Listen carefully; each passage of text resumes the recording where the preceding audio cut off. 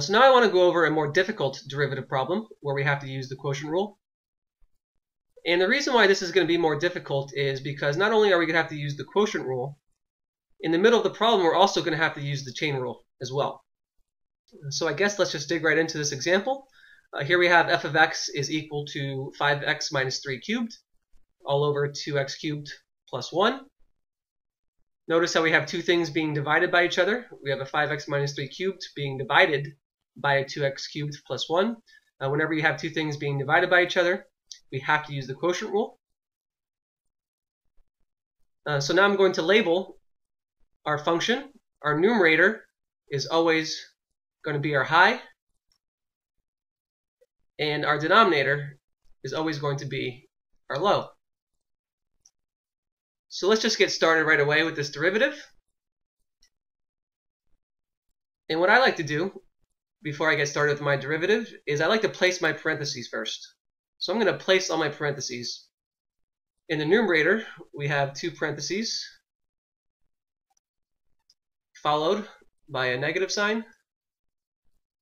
And then we have another two parentheses.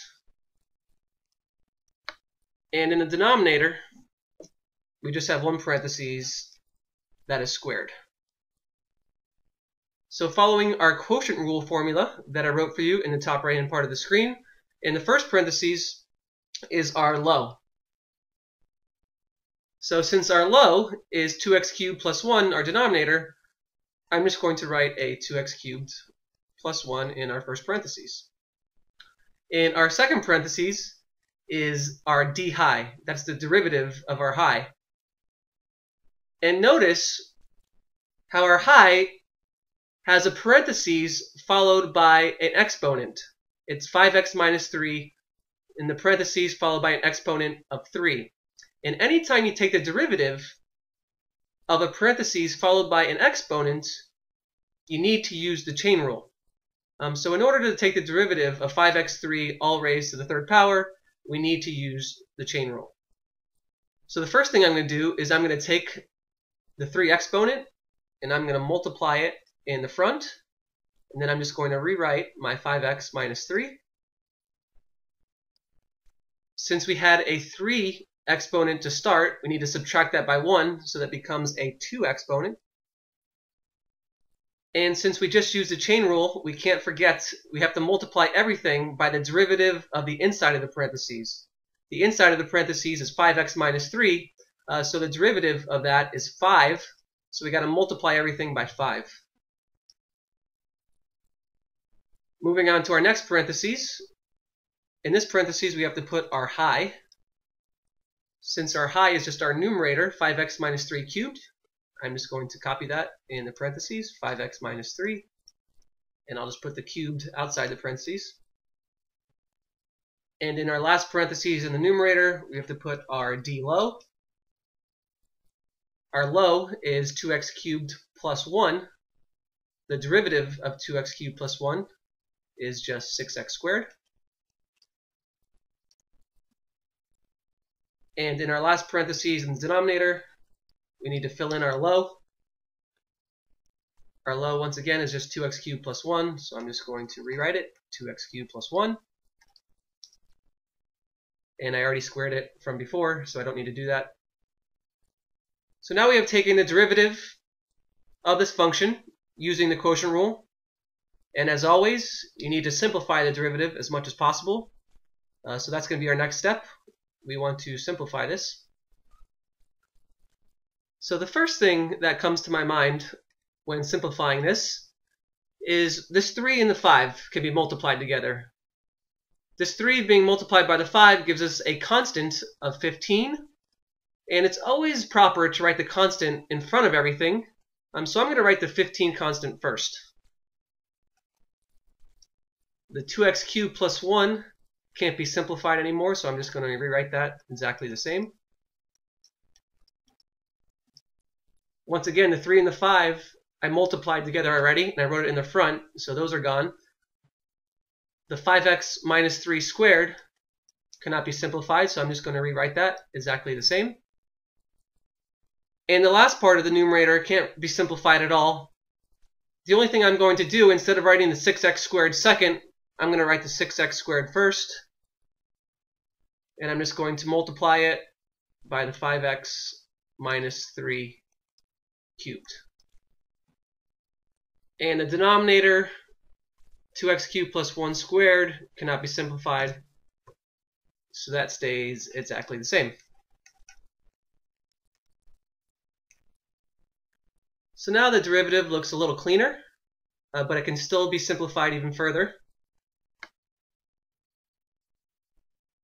So notice in the first term, there's 2 5x minus 3s. And notice in the second term, we have 3 5x minus 3s. So notice how they have at least 2 5x minus 3s in common. So my next step in simplifying this derivative is I'm going to factor out those 2 5x minus 3s that they have in common. Also notice in the first term we have a 15, and in the second term we have a 6. The 15 and the 6 have a 3 in common, so I'm also going to pull out and factor a 3 as well. So now inside this parentheses, I'm just going to rewrite everything that we have left over. For the first term, the only thing we have left over is a 5 multiplied by 2x cubed plus 1. In the second term, the only thing we have left over is a negative 2x squared multiplied by a 5x minus 3. And the denominator cannot be simplified, so it stays the same, just 2x cubed plus 1 squared. So now this can be simplified even further.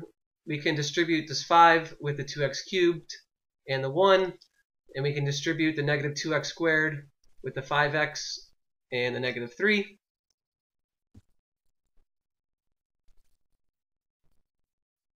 So the first part of the derivative cannot be simplified, so I'm just going to rewrite it exactly the same. 3 multiplied by 5x minus 3 squared. Now I'm going to multiply the 5 times the 2x cubed, which gives us a 10x cubed. The 5 multiplied by a positive 1 gives us a positive 5. Now I'm going to multiply the negative 2x squared with the 5x. That gives us a negative 10x cubed. I'm going to multiply the negative 2x squared with the negative 3. That gives us a positive 6x squared. And once again, our denominator stays the same, just 2x cubed plus 1 squared. Now this can be simplified even further. Notice how we have a positive 10x cubed and a negative 10x cubed, so they cancel out.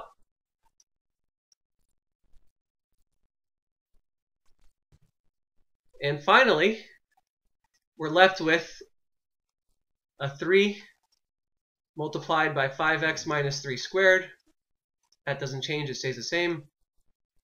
Inside this parentheses, our 10x cubes canceled out, so the only thing we're left with is a 5 plus 6x squared. And once again, our denominator cannot be simplified, it stays the same. 2x cubed plus 1 squared. Now we've completely taken a derivative using the quotient rule. So here are some more videos with some more example problems related to the video you just watched. I really hope you're finding my tutorials helpful. So until my next video, I will see you later.